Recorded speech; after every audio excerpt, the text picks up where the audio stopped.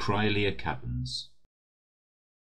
Hello and welcome to the guide to how to get to Acrylia Caverns. So starting in the north of the Nexus at the Guild Bind Point as always, we're going to head south and then east through into Shadowhaven. Now when we get to Shadowhaven we're going to go south onto this bank and then immediately east over this bridge. And then if you look to the left here, that's where you've got the entrance to the bazaar.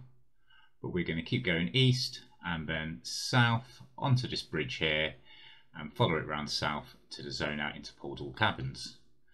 Portal Caverns we're going to run up here, going up the east hand side, across the first bridge north, and then follow that round into the northern caves as far as you can go, and then taking east and then north to the northeast corner, which is the zone out for Hollowshade Moor.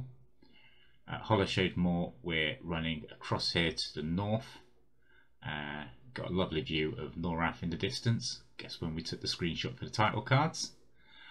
Now, if you run all the way north, you're going to eventually find that you reach an invisible wall, like that. So to avoid that, you're going to need to go all the way to the east, and then follow the river round, and then just to the east of the river is the entrance to the Grimling Forest. And then in Grimling Forest, first thing to show you is here's where you'll port in if you're getting a wizard or druid port in. And then either way you come in, you just want to go outside this, across the bridge across, and across here all the way to the west. And then we're going to go up this hill here, down underneath the mushroom, and then to your left there's a little cave which we're going to follow round first to the south, then east to the north, which we'll find our friendly AOC, and just round the corner is the entrance to the zone line itself.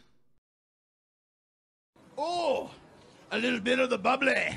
Oh, Oh, they baited us. they did.